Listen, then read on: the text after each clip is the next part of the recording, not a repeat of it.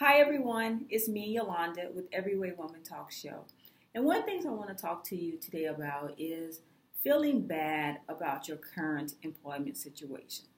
A lot of times I hear from friends, colleagues, passerbys on the street, I'm not happy with my current employment situation.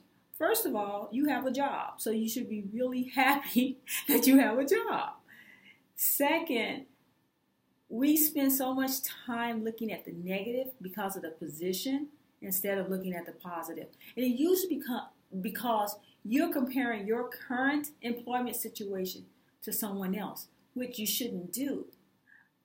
I feel that if you have a job, you should be able to take the skills and the opportunities of that position and make it work for you.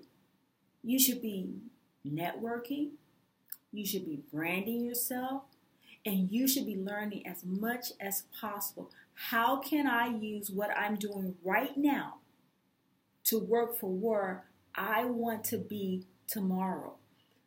You have to look at it as an opportunity. And it is, because first of all, you have a job. A job is very hard to get in any field, no matter who you are. That's the first step. The second step is not comparing yourself to your neighbor, your friends, your family, your brother, your sister. The only person that you can compare yourself to is you. If you have that job, you got that job for a reason. Now that you have that job, take those skills, take that opportunity, and make it work for you. Especially if you're coming in constant contact with people of other positions or in other fields. If you're on the telephone with them, learn how to sell yourself all the time, no matter what position it is, no matter what title you hold.